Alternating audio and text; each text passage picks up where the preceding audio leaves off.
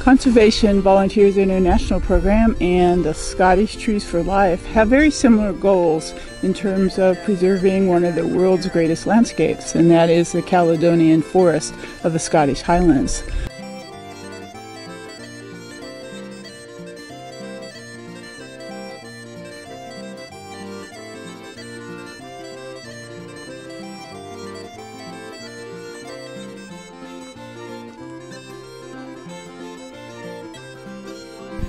Those particular volunteers just now are pricking out the seedlings, which means taking them from the seed tray where they were first sown and putting them into the growing containers, which are called root trainers, and in that container they'll grow up to planting size.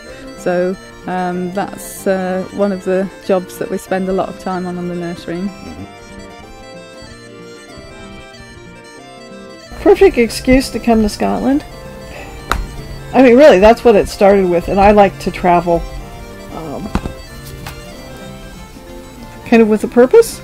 Sometimes, in the long run, the hopes that this will make a difference to the forest here in Scotland, which in the long run is obviously going to be good for the environment everywhere.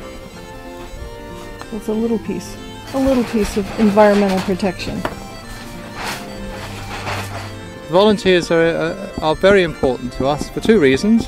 It actually introduces them to the Highlands and all the work that we do, and we actually could not do all this work without volunteers. It would be impossible. And it's a wonderful thing because every volunteer week is unique and special, and I have done quite a few now, and they have been wonderful weeks, and they continue to be wonderful weeks, and we have people come from all over the world, as you are now, from the States, a wonderful place which I know and love well. And we're very, very grateful to have you here, and to come back year after year is fantastic. So